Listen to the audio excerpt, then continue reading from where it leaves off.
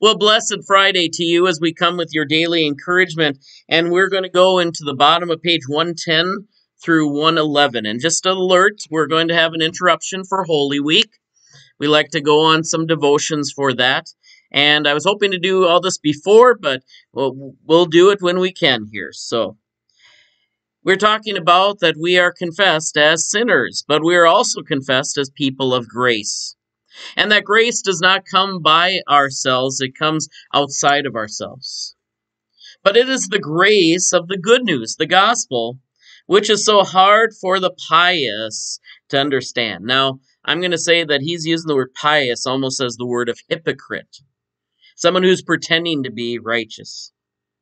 That it conforms us with the truth is what we're seeking. And so the truth says, you are a sinner, a great and desperate sinner. Now come as a sinner that you are, to God who loves you. He wants you as you are, and he does not want anything from you, a sacrifice, a work. He wants you alone. And according to Proverbs 23:26, my son, give me thine heart. God has come to you to save the sinner. Be glad. The message of liberation through truth. You can hide nothing from God. The mask that you wear before men will do you no good before him. He wants to see you as you are. He wants to be gracious to you. You do not have to go on lying to yourself and to your other siblings as if you were without sin. You could dare not be a sinner.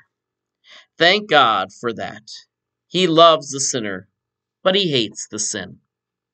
Now, I know that last phrase has been maybe overused in some context. In fact, what we maybe find is some people who will say that to you that really don't just hate the sin, but do in fact cross the line and hate us while they say that, hate the sin, love the sinner. Because for many of us, we have had love used in an inappropriate way.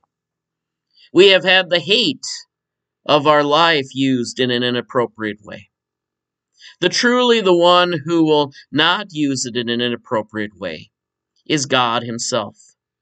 For God is holy, and God does love us in spite of our sin, and loves us even in our sin. Now that may sound radical, and for some, even preachers would think that that's too radical to say.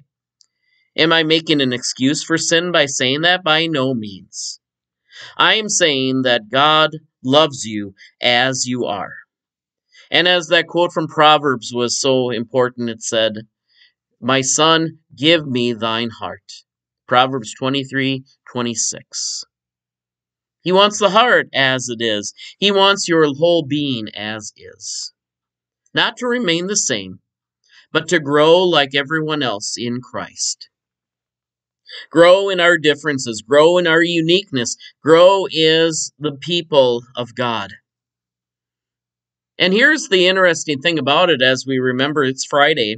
A week from now, we'll be reflecting on Good Friday. Jesus died for, and it's taught, all the sins of the world, past, present, and future. He died for them all. Ones that will be repenting and those who will not be repenting. The sad truth of the scripture teaches is that some will succumb to being completely in sin and will not believe the good news. Their hearts will be hardened. I don't want to focus on that, not because I'm trying to be wishy-washy, simply because it is acknowledged in Scripture does not mean it has to be. If you're in the sound of my voice, you can receive grace, you can receive forgiveness, but it is acknowledged that all the sins that Christ died for, not all of them have been confessed. Not all of them are being forgiven, and it's simply because God is not is being wrathful. No, it's because we are not trusting that God has forgiven them, that God truly loves us, that God has truly forgiven us. And we need to acknowledge that. So if you think that you are not worthy of God's grace or God's love, that you had to repent some more before you turn to God, think again. God is here to give you his life as you are, as we are. And that is the greatest news that any of us can ever tell us. Now, let's talk about other believers. Sometimes you have to repent a certain amount of time before they will receive you. Different churches will have different standards. So, the body of Christ does not always reflect that love. And it is a scandal, but it is a reality. There might be some hoops that you have to jump. And I will say that even as a pastor, sometimes my immediate announcement of forgiveness, I know, is not always received by those who are out there. Because they're saying in their heart of hearts, they may not want to admit it to me, even to their pastor, that they don't believe it or they have trouble believing it.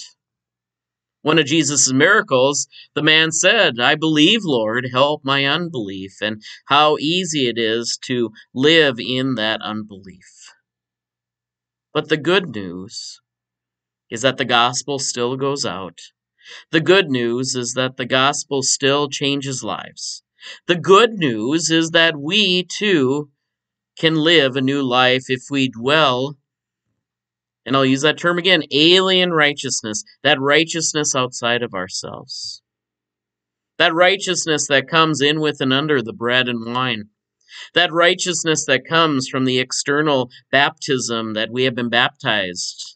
Not just born again, as it says in John 3, born from above is its real meaning. We need that. And the good news is that it transcended all the muck and mire, hypocrisy, and everything else of this world, and has come down to you and to me. Imperfect as we are in preaching, imperfect as we are in living it, imperfect as we are to have it as number one in our life, even as we claim Jesus as Lord of our churches. So my call to you is, come as you are. Yes, repent, but first come as you are. And acknowledge that you are a sinner just like the others who are pretending to be pious. They also are sinners. Some know it, and some maybe have forgotten about that. But we have to acknowledge where we are coming from and to whom we place all of our burdens. It is upon Jesus and Jesus alone. Take care. God bless. We'll see you on Monday. Just a reminder, as we enter into Holy Week, we will be focusing on that, the greatest week of the year, as we focus on not only Jesus' death, but Jesus' resurrection, not only on Jesus' divinity, but also his humanity. And so let us hold those things in tension and come back and finish our life together. Take care. God bless. We'll see you next time.